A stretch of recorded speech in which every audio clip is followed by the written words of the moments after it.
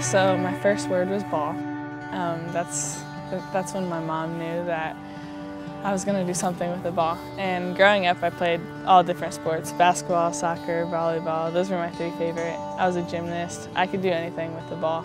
My brother used to play outside of my house with me all the time. He's 6 years older, so he'd always beat me, and I would just chase him around with the soccer ball for hours.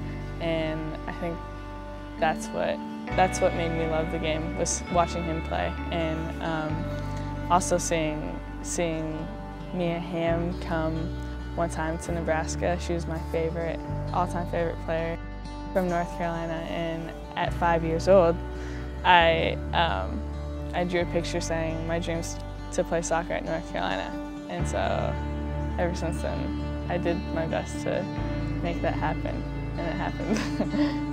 I'm impressed. I wasn't sure what to expect coming here because it's a new league. We're young, but I think that's a good thing. Their energy, young people's energy that they bring to practice is something that I've missed maybe being in the U.S. League. Everyone wants to get better.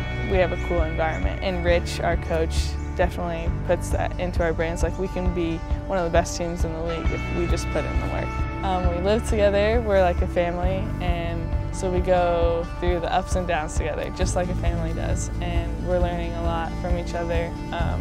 Kendall Fletcher, she's the oldest one out of the group, and I've learned from her since, well, it feels like it's been 4 years, but it's been a year. She was with the Rain with me, and we watch video together, and we work out all the little kinks of our team, and we travel and see Australia together, so that's awesome too. It is truly an awesome experience.